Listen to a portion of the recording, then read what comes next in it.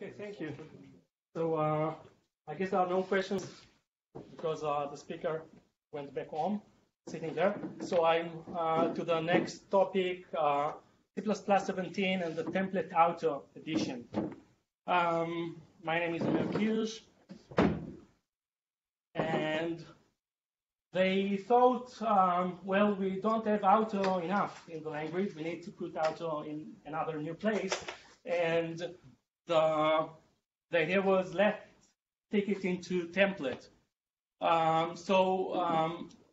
It starts with type and non-type template parameters. You know that in a template, we can have type parameters and non-type parameters. Like in this example, my array is using type name t for the type and size, which is size t, for its size. Both are known at compile time. You probably remember the rules for what can be the non-type parameter. This is nice. This is just a reminder. When we come to variadic templates with type parameters, we can see that each type can be different, which means you have, for example, a sum, and you want to sum different types. This is doable. So T can be any type, and you can see that you can mix the types quite easily. No news here. When you go to non-type parameters, and here I have something a bit different. In the previous slide, I was using functions overloading, which usually is not the best way to use for templates, but it was working for the previous slide. Here I'm using specialization. So I have here some different sum implementation. In this implementation, I want to sum numbers or things that are known in compile time. So I'm using it through the template itself.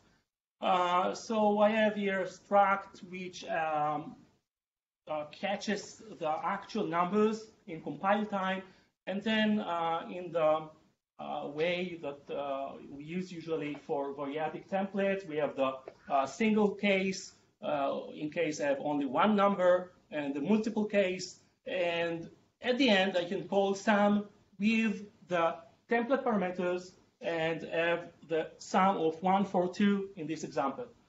And now the question is, can I mix types? Can I send here into sum, into the template parameters of sum, different types, like for example 1 and A and 2.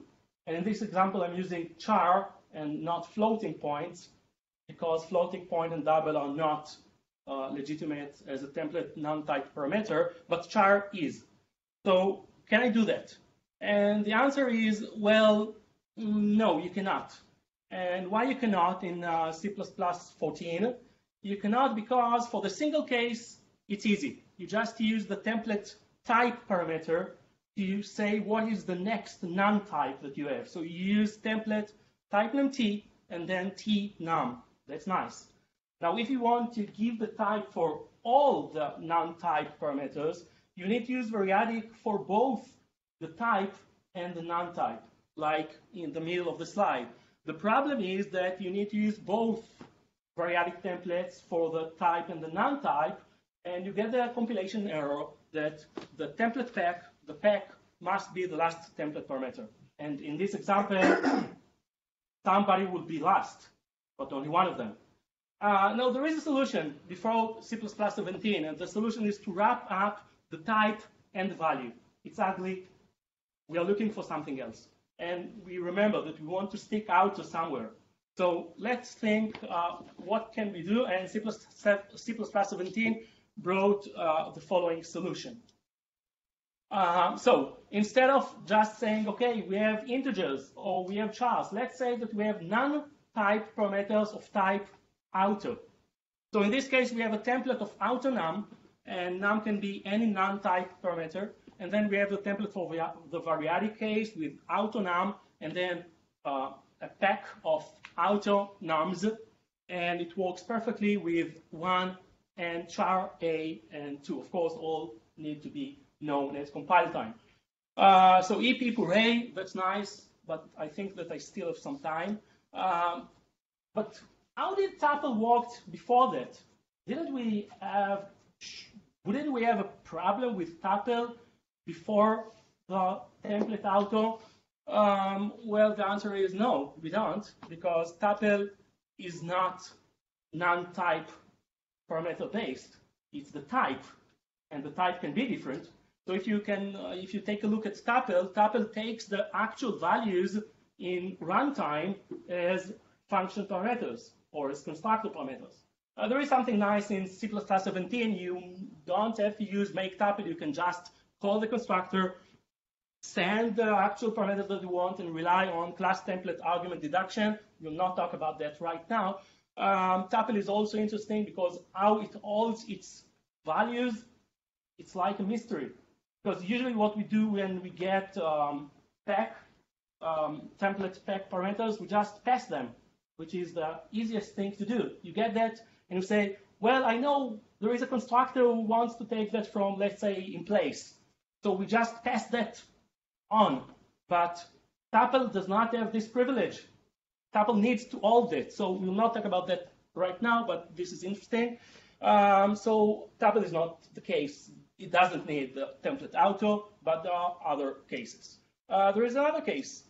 Another usage for template auto is the following. Suppose that we have a class, and the class has a non-type parameter. For example, foo, in this example, has a size. And suppose that foo doesn't hold the size in a static variable or in another way, and we want to extract the size that foo got. So we want something like a generic function extract size that will take a type t, because it doesn't have to be foo, it can be anything. And then we want to extract the actual size of t, okay? So something like return k, which is the size from tk, and for foo of 6, we would like to get back 6. Now, this can be done without template auto back in C++ 14 or C++ 11 easily, but we need to say that the type t is templated on size t. We need to know the actual type of the non-type parameter. We need to know that it is a size t. So whenever you're a template parameter, because we say, okay, t is a template variable, and then the template is getting two variables, t, which is a template variable, and k, which in a way describes t. And then we get t of k, but we need to say that t is conditioned, is templated over size t. And there isn't a way before C++ 17 to say that t is templated over some unknown non-type. Now we can try that. Let's try that before C++ 17. Let's do that this way. Let's say that we have a type named inner type, and then we have a template of inner type which is unknown, and then we have the inner type as an additional template parameter. Now we do things like that with types, but it doesn't work with this way with a non-type, and we get a compilation of saying candidate template ignored couldn't infer template argument inner type. Why it couldn't infer that? Because the standard says so. The standard says that the compiler doesn't need to infer that. By the way, the same code compiles well with C++ 17. So in C++ 17, this compiles, but you have a better syntax. And the better syntax is to go again to the template auto, which looks like that template. And inside we have a template parameter, because we're saying, okay, t is a variable that we want to get as a template variable and extract from it the actual template parameter that it holds. And we have a template auto class t, then we get the auto k, and we keep it as auto. And this way we can just extract k without knowing the type of k. That's nice. Some links. So the first one is the proposal for the standard, and you can read there some another nice example for introducing why, what is the need, and 2 links to Stack Overflow or showing the usage, mainly things that I presented here. So if you can just run this code, and if you have any questions. No time for questions. Many thanks.